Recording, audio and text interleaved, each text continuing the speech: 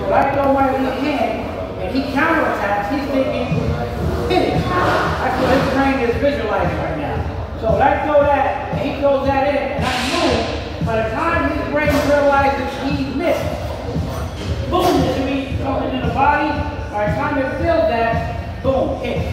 Doesn't have time to react. So he doesn't have time to tense, he doesn't have time to cover, he doesn't have time to get out of the way. But that can work against you, because if you do this one and you're two with just a little bit of movement, you're still in range to get hit. So you gotta throw and make sure you're out of there. And now I got a nice clean angle coming straight back in from here.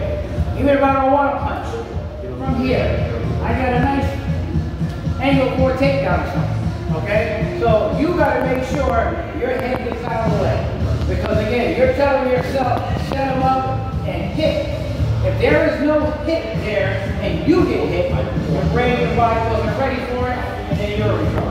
Alright, let's go. Same thing.